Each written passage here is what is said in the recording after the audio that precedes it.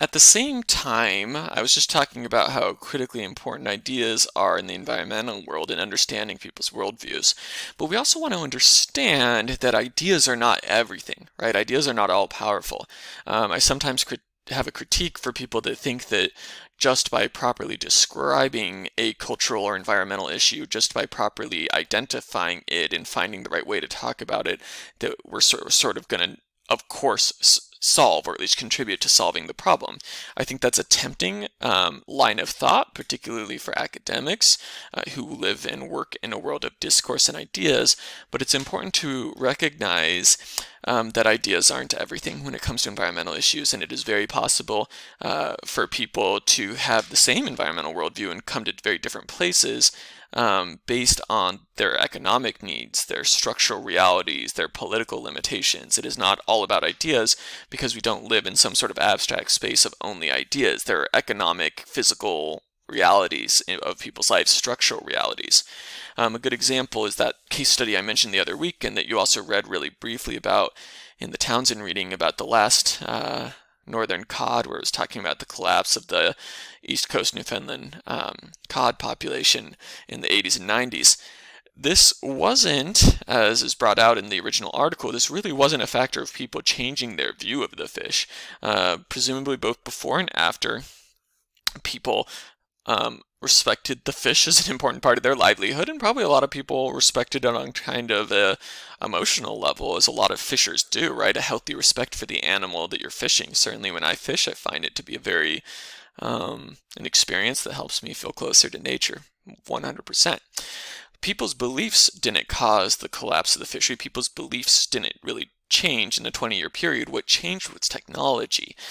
People had economic needs as they did previous to this to have profitable fishing boats and to make a living, but then technology was developed that allowed them to do that much more efficiently, specifically certain kinds of sonar tech that would go along with trawlers and allow them to much more rapidly and efficiently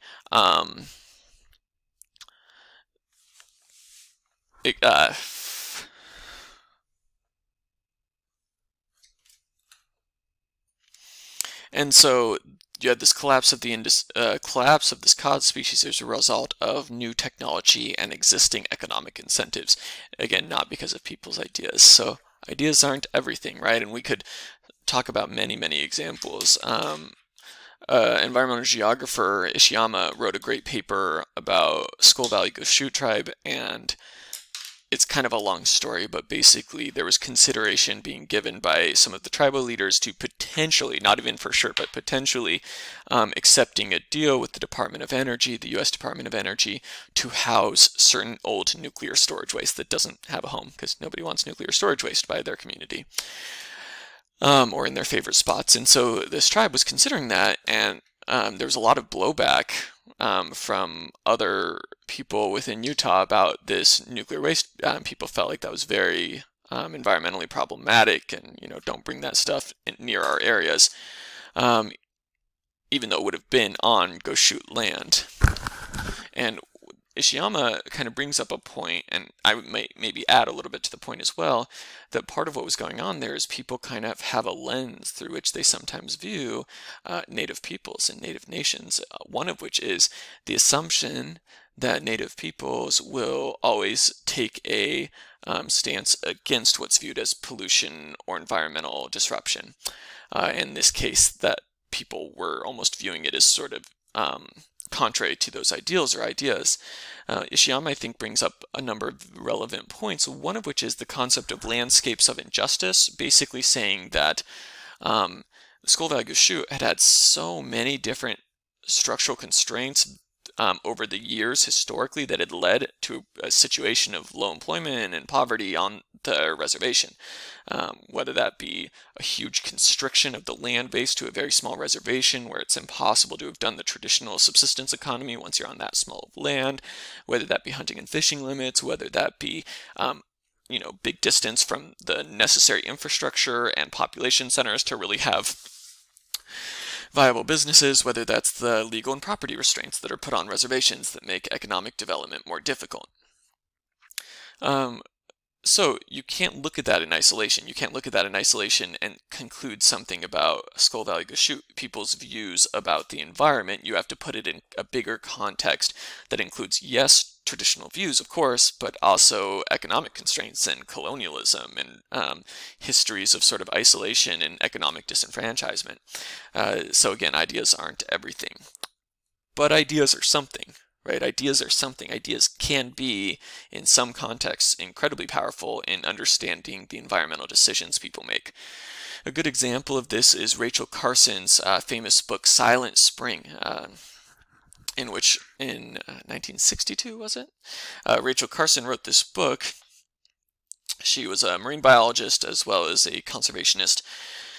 She wrote a book about the rampant use of pesticides in the U.S., including, and this is the part people would typically remember, the pesticide DDT, which was a very popular anti-mosquito pesticide that had been developed a couple of decades previous and was being used pretty extensively in the agriculture industry as well as by some cities to control mosquito populations.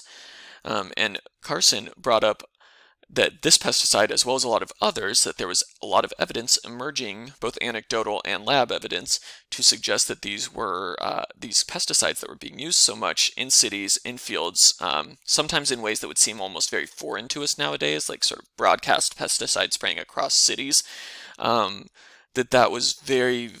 that this was viewed by some people as very innocuous, but was actually very, very toxic and leading to really serious issues across the ecosystems. One of which famously was the thinning of eagle eggs, leading to contributing to collapsing numbers of bald eagles, which definitely got American attention, of course. She used a really powerful metaphor in that story of sort of the silent spring, right? And a spring in which we no longer hear robins singing because the DDT has harmed their egg production so seriously, or where we see a bunch of dead robins on the ground. Carson had a way with words. Carson had a tremendous way with words. She was a very good writer. And it really galvanized public attention, and it helped lead to, about a decade after the publication of the book, the banning of the DDT for most uses within the United States. It still gets used in some other parts of the world, particularly to combat malaria in parts of Africa, but here in the US it was mostly banned, and that was in large part because of Carson's bringing this to the public attention and helping to shift people's attention away from this idea of sort of chemical pesticides as a scientific wonder and towards this idea of sort of chemicals as very, very dangerous. And that became a prevailing discourse to the point where for many Americans today, they hear, chemical pesticide or artificial chemical or something like that, and that almost inspires revulsion, right? And a lot of people, when they go to the grocery store, are intentionally trying to look for things like organic labeling or other things that might be associated with fewer artificial chemicals.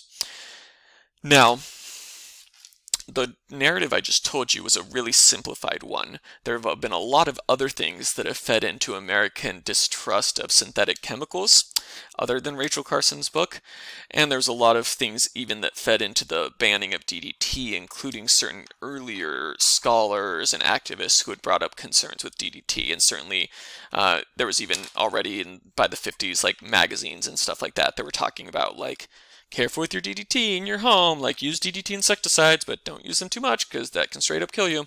So it wasn't as if Carson was the first one to bring up the dangers of DDT by a long stretch, nor is it the case, as we sometimes tend to think, that 1950s Americans were just sort of completely laissez-faire about chemicals and always trusted chemicals just because they came from scientists. It kind of makes it a nice narrative, right? It makes a nice narrative of sort of over-trust of science in the 1950s and then the environmentalist backlash to that in the 60s. In reality, Carson was part of a bigger puzzle, but nonetheless, the point holds that her book was very transformative at the time, caught a lot of people's attention, and helped further move the needle to eventually affecting major environmental change, as well as a whole series of laws in the 60s and 70s, which would forever alter the US by giving us much more specific laws with how we deal with things like water pollution and air pollution. Much of the laws that, whatever your personal opinions about them, protect or regulate water and air quality and soil quality here in the United States and pollution issues. Much of that legal apparatus was developed in the 70s, and Carson's book was one part of many that contributed that.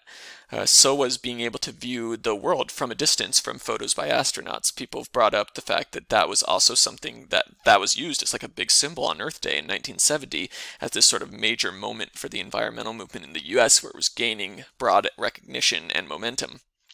But they used the world symbol on their flags, the entire Earth, the image for the astronauts. And people have brought up that it seems so natural to us now to be able to look at a photo of the Earth from space. But at the time, it was a really revolutionary kind of thing, right? And it really just drove home the point for a lot of people that we got one of these, right? We got one Earth, one blue island. And if we screw it up, we screw it up. So, power of ideas can sometimes be transformative. So how then do we approach ideas? What are ways of talking about environmental knowledge? Scholars, not just anthropologists, although I use that term a lot because of my own backing as an anthropologist, but scholars who study culture and ecology have come up with a lot of different models. I'm going to talk about three that I think are important for you to understand. The first of which is social constructionism. You have probably heard this term because it's a highly influential idea. You've probably heard terms like the social construction of gender or the social construction of race, especially if you've taken a lot of social science kinds of courses or humanities kinds of courses.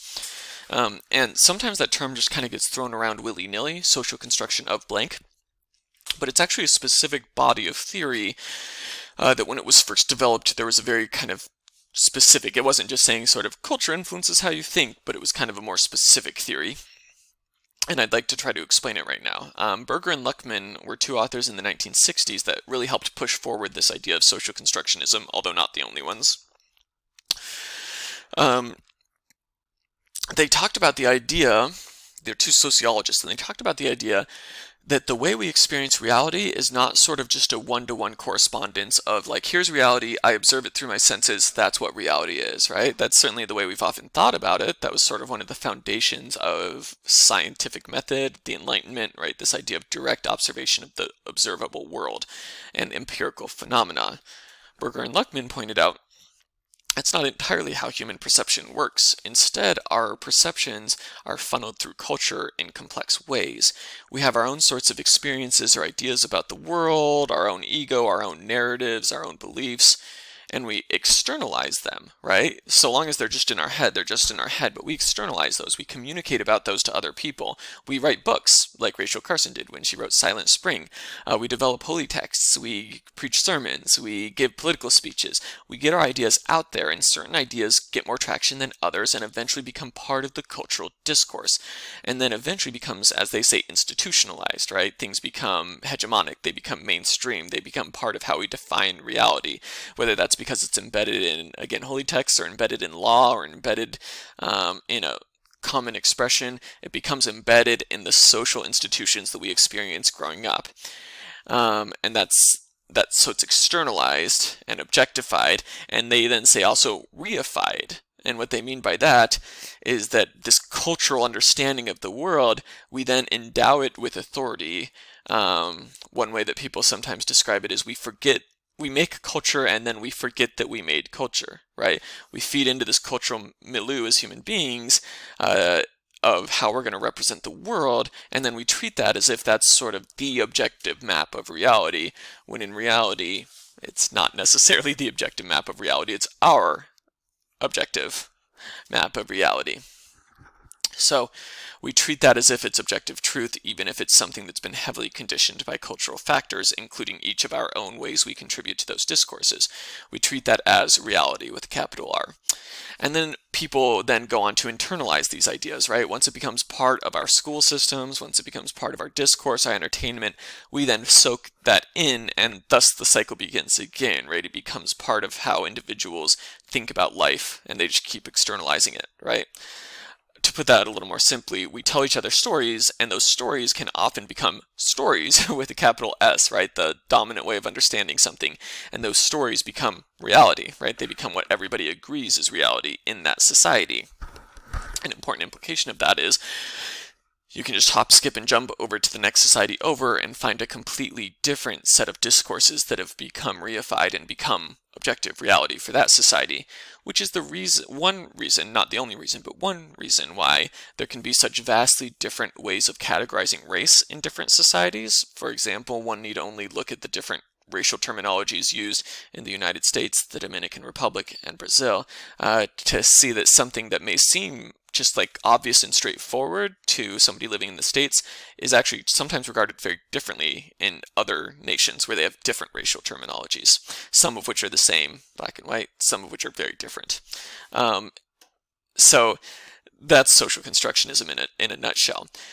Many scholars have applied this to nature, to environmental problems, to suggest that yes, there is a physical environment out there, right? I keep pointing outside my window. Yes, there's a physical environment out there. Yes, there's a physical dimension to pollution. Obviously, we can get sick and die from pollution, but there's also a strong cultural dimension to it where we understand it through a lens of culture. That part of how we perceive or understand the risk of different things is a cultural product, as Mary Douglas points out. I saw this very clearly in some of my own research when I was working in North Texas at the University of North Texas in Denton, Texas. That's a lot of Texases in one sentence. When I saw the profound ways in which people's individual experiences as well as cultural narratives influenced how they saw air quality in their area. So a little bit of background, Denton, Texas, not to malign a city that I used to live in, but has really bad surface level ozone. So if you're not familiar with ozone up in the upper atmosphere equals good. It protects us from things like skin cancer, and that's one of the reasons why it was bad when there was the huge ozone hole, and why we are grateful that CFCs were largely banned and that the ozone holes have decreased significantly. But ozone on the ground, different thing, that can be very, very bad. Ozone upper atmosphere, good. Ozone close to where we are, very bad, because O3 or ozone, we breathe it in and it can cause all sorts of respiratory issues. It can aggravate people's asthma and mess with other kinds of respiratory issues as well, COPD, things like that. So I did research along with a bunch of my students and also partnering with a medical anthropologist friend of mine, and we looked at my class, my students and I were looking at how people understood air pollution in their area. So they had some of the worst air pollution, or they had really, really high levels of ozone pollution. It was even, in many cases, many days it would be higher than Dallas, despite being a much smaller city. Their city was 150,000, give or take, versus the millions in the nearby Dallas-Fort Worth area. But for a variety of reasons, they had a much higher, or they sometimes had a higher level of ozone, or at least equivalent level of ozone. It was much more polluted than you would typically expect for a city of this size. There's a variety of environmental factors for that.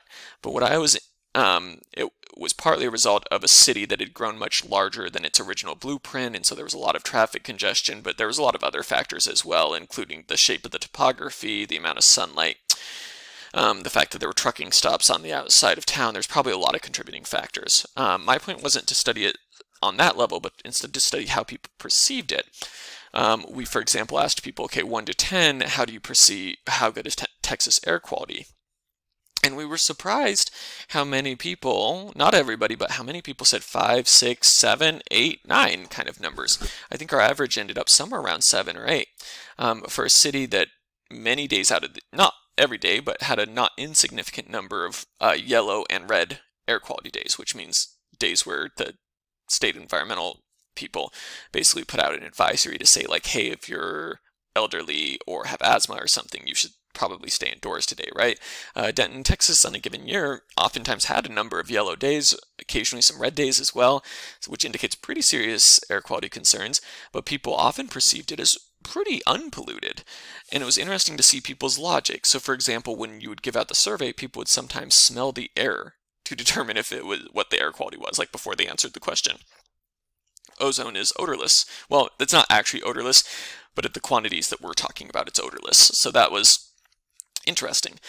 It was also interesting, particularly when we did interviews, to see that people that rated the air quality really high or felt like the air was really clean, they tended to be people that were from very large cities. And so they had come to Denton for college or work or different things, and they would point out things like, oh, well, you know, the college is like so environmentally friendly because UNT has really strong like environmental studies program, recycling program, things like that. Or, Denton, like really green city, even like the color of the university is green, like that's their mascot tree color. And, people bring up like, oh, all the trees and stuff, right? Like this is a clean place to live. Which are all kind of logical conclusions, but don't really mean that your air quality is good. And indeed, it wasn't all that great there. Conversely, people that were from rural areas would sometimes say that the air quality was quite bad, and their logic would be based on things like, oh, it's really crowded here. Well, of course, to somebody from a huge city, Denton didn't look very crowded at all. It looked like a really small, moderately sized city, but to somebody from the rural outlying areas, it looked like a really crowded city, if that's where they'd spent most of their life. Not only that, but people would bring up, like, especially people from rural areas, like, oh, I go for a run and like my lungs feel heavy, right? So they had had a different experience of air growing up, and their perception was that the city was more polluted than where they grew up. So my point with all of that is look at all the things that was part of the social construction of air quality in Denton and the social construction of air pollution. There was the actual observable scientific fact of the air pollution, but most people are not air quality scientists, right? Most people are not environmental scientists. They might go online and look for the AQI, the air quality data for any given day in their city or state. A lot of people don't, though, right? And so they're relying on other kinds of things. Some of those things are their own physical senses, and if, and they may have a kind of understanding of pollution as something you should be able to see or smell, and often it's not. Or they may be relying on sort of identities or narratives that we tell about places, right? This place is an environmentally friendly place. This place is a not environmentally friendly place. And that was influencing how people read pollution in the landscape, sometimes in a way that was quite askew of the actual data of the air pollution. But because the city and the town had this kind of very environmental reputation, that was causing people to think that the air quality was better than it was. So all of this brings up the point of sort of social constructionism. The idea that there is sort of an observable world out there, obviously, an empirical world out there, a physical world, but that it is funneled through culture, and that what we experience as reality is oftentimes heavily shaped by those cultural filters that we put onto it. Now, I want to note that's not how everyone would describe social constructionism.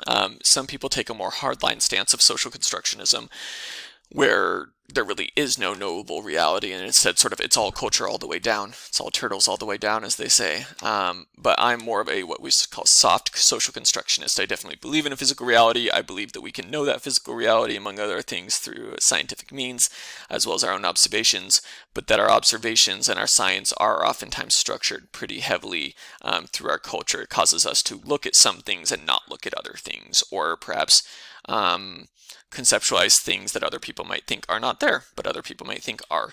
So a good example, you don't have to memorize this, I'll show this in a later lecture, but this is sort of a chart I did one time about some assumptions of US environmental policy and some assumptions within Diné ontology, within Navajo worldviews, traditionally, that were at odds, and I was using that to try to help explain the issue that you read about a couple of weeks ago with the sacred mountain. And one of the points I made was that in US environmental policy, pollution is something you can measure, right, empirically through a test tube, through a chemical test, right? And it exists at certain quantities that can then be limited, mitigated, or purified to certain levels. That was very different from the assumption that, yes, there is that kind of pollution, but there are also other kinds of pollution that have to do with ceremony, with sacred concepts, which are not so easily purified and which are not so easily measured, right? More qualitative concepts. And so social constructions then are a powerful way in which we sort of filter reality, our views of reality. I think it's a powerful way to think about why cultures can have such different understandings of the same world. There's a term that I love from one classic paper. They say every river is more than just one river. Every mountain is more than just one mountain. That's Tom Grader and Lorraine Garkovich, Landscapes, the Social Construction of Nature and the Environment. It's a great paper. I might have you read it later in the semester, actually. So I think it's a good model. I think it's a helpful model to help us understand how people can come to such different conclusions about something like pilot whaling, or protected lands, or air quality in their community. At the same time, we want to be careful with social constructionist thought. I think there's some ways you could critique it. You might pause the video and ask, how would you critique it? one way that I would critique it, and that a lot of people have, is that sometimes it can verge on ignoring reality altogether. I don't think that's what was meant by Berger and Luckman when they originally developed this kind of idea, but I think sometimes when we really heavily focus on social constructionism and discourse and things like that, we can forget that nature is not, the environment is not just some sort of blank slate, a tabula rasa that we can just paint whatever on.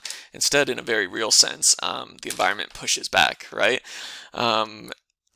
Typically, people that live in dense forests don't look outside and say, hey, that's a desert, right? The physical reality would immediately contradict them. Although somebody that lives in a relatively arid area, such as Israel and Palestine, might look out at the landscape and call certain things wilderness or wild, that to other people look a lot more like sort of semi-wilderness, right? Because it's an area where there's less tree cover.